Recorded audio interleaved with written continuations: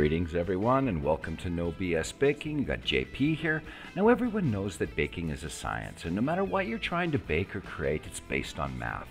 It can be confusing, frustrating, especially with all the different channels and websites trying to teach you their particular way to solve baking problems.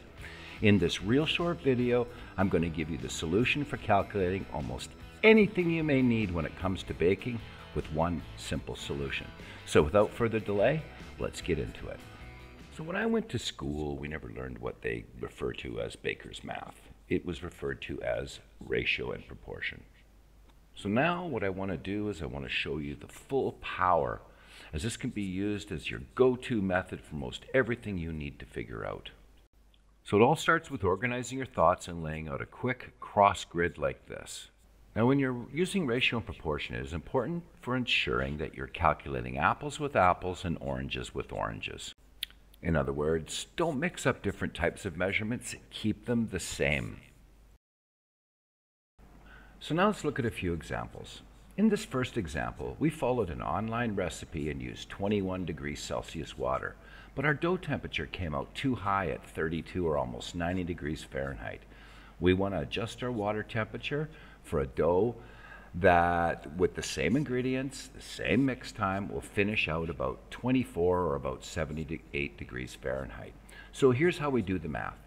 24 times 21 divided by 32, and our answer is 16. We need 16 degree water for this dough.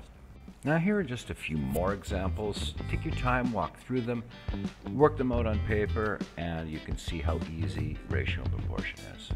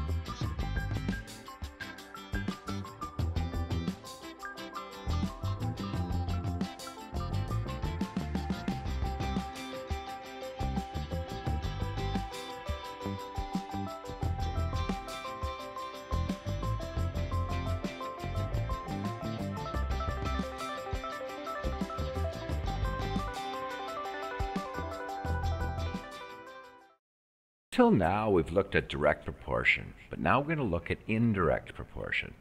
So your bread's coming out too slow, your room is warm enough, but the dough is taking 90 minutes to final proof when you use 9 grams of dried yeast. Now, you want to increase your yeast to give you closer to 60 minutes of a final proof time. So you lay your headings out, you do your math, and the number comes out to 6. Now you know that less yeast isn't going to speed things up, so what's wrong with this math? The answer is the calculation needs to be solved using indirect proportion. So let's take a look at this problem from the indirect proportion side of things. We take 90 minutes, we multiply that by 9 grams and then divide it by 60. Now you can see the answer is 14 grams. Now this makes a lot of sense. We need to increase our yeast to 14 grams for a 60-minute proof. Solved. So just keep the following in mind when using ratio and proportion. If you get a weird number using the direct method, just simply flip to the indirect and see how that works. If you still can't get it to work, then either you made an error or there is some math that you need to look into as solving the problem maybe beyond ratio and proportion. Number 2, remember not all baking solutions will be solved with one equation. Sometimes you need to figure out one thing first and then use that answer to calculate further. I have a video coming on pan types and recipe modifications that walks through this exact thing. Keep organized and put headings on your graph, as it really does help. Remember the apples with apples and oranges to oranges. Don't try to overcomplicate or expect miracles from your equation. Play with it.